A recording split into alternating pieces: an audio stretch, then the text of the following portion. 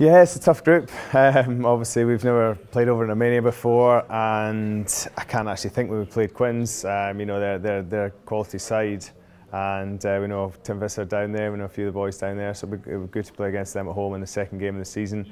And Stad are obviously, like you say, they're a top team. I would play them back to back in December.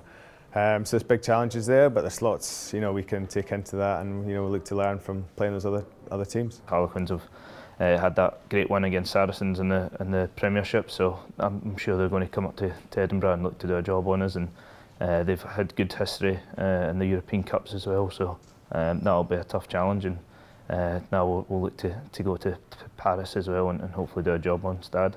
The final's obviously at BT Murrayfield, and we did well 2 years ago. And but in terms of progress to there, we've got two tough games first up. We're away in Armenia, and then we've got a big game against Quins at home on a Saturday. So we're just looking forward to those first two games really. Getting to the final would be fantastic. Obviously the league form, we need to improve that as well. But yeah, European Cup stuff just takes care of itself, so it's a new tournament, we're playing different teams, so it could be the start to the season that we would really need. You don't want to be chasing your tail, especially because the rounds come round thick and fast, and yeah, you want to get off to a good start to give yourself the best opportunity to qualify out our group, and being the host city as well, it's a huge focus for us.